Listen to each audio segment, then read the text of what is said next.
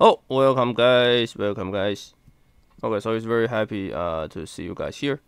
So the happy things I like to do is that I like to write some mathematical proof and put it on YouTube video. Okay, I mean this is just some my murmur, but I always thanks for you guys if you're watching this video and yeah.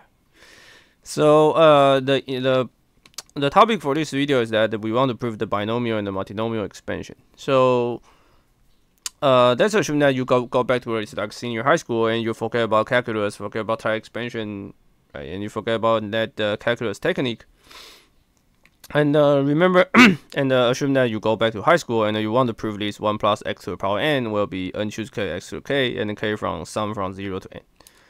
And n is so-called, n is just a positive integer. Okay, so remember that n choose k is n factorial divided by k factorial times n minus k factorial. Okay, so the proof is that we want to do the induction on n. So if n is 1, which is trivial, 1 plus x is 1 choose 0, x 0. So 1 choose 0 is 1. Okay, 1 choose 1 is 1. So x 0 plus x 1 is 1 plus x. Okay, so let's assume that n is correct. Yeah, this is just short notation. Let's assume that for n is correct, and we want to check that what is n plus 1. What is n plus 1? Okay, so this is the main part. And we will see the multinomial expansion is the same as the binomial expansion if you see carefully. Okay. Okay, so 1 plus x to n plus 1 is basically because you already assume n is correct, so you put this in and then times 1 plus x, and you expand it, and so you get the n choose k x k, n choose k x to k plus 1, k from 0 to n. Okay, so the trick is that you see if you want to combine this sk and xk plus 1, right? So the natural thing is that you change this sk plus 1 to sk and the k to k minus 1, right? So you should get this xk, n choose k minus 1. You should get this term, right? But remember, if you want to connect these two terms, there will be two terms which you cannot combine. The first term is k equals to 0, right? Because the constant term, the constant only survive at the right hand side, but no left hand side. So I need to pull out the constant term, which is n choose 0 x 0, and I also need to put the highest xn plus 1 power term because there's no such term in the left hand side. Sorry, in the left this expression. Yeah, so remember to my cursor. My cursor is important. So n0, n choose 0 x 0, and n choose n xn plus 1, and this, right? So I can separate into three terms. Okay, so the lemma is that n choose k minus 1 is basically n factorial k factorial minus 1 n minus k factorial, and you see this is this, and then you can combine it into k factorial n minus k factorial plus 1. So you see, if you change the denominator to this, then you will need to times n minus k plus 1. And for this term, since this term is fixed, and you change it to k factorial, so there is k. So you add these two, you get the n plus 1, right? So the numerator is n plus 1 factorial, and the denominator is k factorial minus times n minus k plus 1. Okay, so it's n plus 1 choose k. So this term is n plus 1 choose k x to k, k from 1 to n, and these two, right? And these two is 1, right? N choose 0 is 1, n choose n is 1. And the trick is that n choose 0 is the same as n plus 1 choose 0, and also the same as n plus 1 choose n plus 1, which is 0, which is 1. Okay, so combine. So I can change this n choose 0 to be n plus 1 choose 0, and the n choose n can be interpreted as n plus 1 choose n plus 1. So now I can combine all three these terms and get the k from 0 to n plus 1, n plus 1 choose k x through k. Okay, and once I got that, we prove, right? Because see this. So this is the proof by induction. Okay, so the key lemma is this. Okay, so this is called a binomial expansion theorem. Okay, so let's quickly see what it arrived. Okay, so since we already know this, right? So we already know that it is n choose k x through k, k from 0 to n. So you can if I change x to, let's say, x2 divided by x1 to the power n, and definitely x1 cannot be 0, then I get this.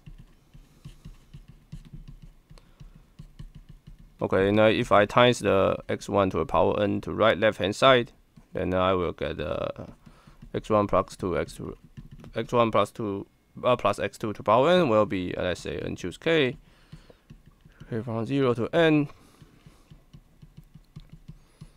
Okay, so this is the famous This is also a famous result that people like to use. Okay, so now we go to the new topic. Not new topic, basically the same topic called multinomial expansion.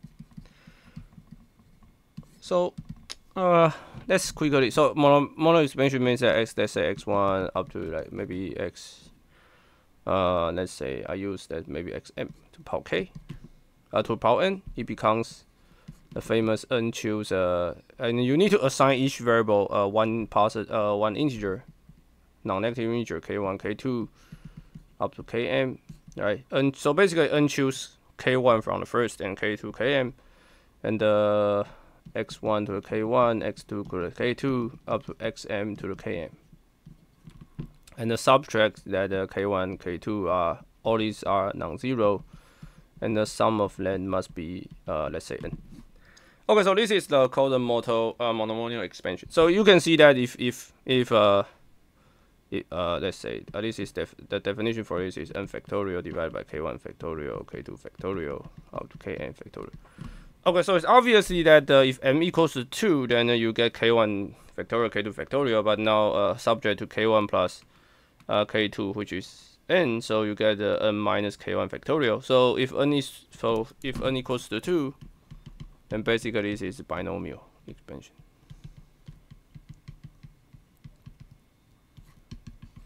Okay, so the rest of this video is just prove this multinomial expansion, right? What else we can do, right? Okay, so the proof technique is the same. Okay, so let's see how to prove it. Okay, so proof. Okay, so this proof is somehow a little bit tricky. So yeah. So let's say the same thing, right? I should go to induction on n. Okay, so n equals 0, right? If n equals to 1, you get 1, right? One choose everything is still 1. Okay, so then you only get and n choose 1. So now you get like 1 1 0 0 0 0 and x1 0, x1 1, x2 0, right? So this is x1, and there's the same reason you get x2 x3 up to xm. So n equals to 1 is somehow trivial. Right? You just put the definition in. Okay. And I do a shortcut. I just say that assume n is correct, and see n plus 1. Okay. So this is, you see, this is exactly the same as the binomial expansion proof. That you just put all of just n plus 1. So this is m, right? You put so final, then you will get what? Then you use, since your n is correct, right? So you get a very large sum, that some condition that and k1 up to km, and x1 k1 plus 1, x2 up to xm km, k2, and plus the condition the same, and the x1 x2 k2 plus 1 k1 up to xm km, and you get the same thing. The final term is the same, and the x1 k1 x2 k2 xm km plus 1. And the reason is that to get this, I just write it as x1 plus xm n times x1 plus x2 up to xm. Right, so since you just use this in terms of multinomial expansion, and you just expand it. Okay, so finally, the final proof is that we have to show this guy. This guy actually go back to this guy. So this guy actually go back to this guy, but with n going to n plus 1, and all the conditions are subject to k1 plus km become n plus 1. Okay, so this is the trick. This is the goal, which is not very easy if you see it first time. Okay, so but let's prove. So the proof idea is that I can ask what is the coefficient of let's say x1 k1 x2 k2, let's say xm k in this and in this term. Okay, so notice that if I can show this guy, if I can show the coefficient of these guys, n plus 1, choose k1, k2 up to km, and subject to like k1 plus k2 plus km equals n plus 1. Suppose I can show this. Suppose I can show the coefficient of this term is this guy, then we already proved, right? Because this is the theorem definition that the right hand multinomial expansion, each term has this coefficient. So if I can just directly see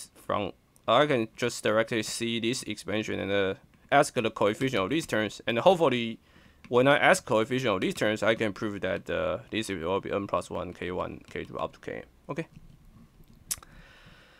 Okay, so the idea is that you see, if I choose, I ask k1, right, up to km, then this term will become what?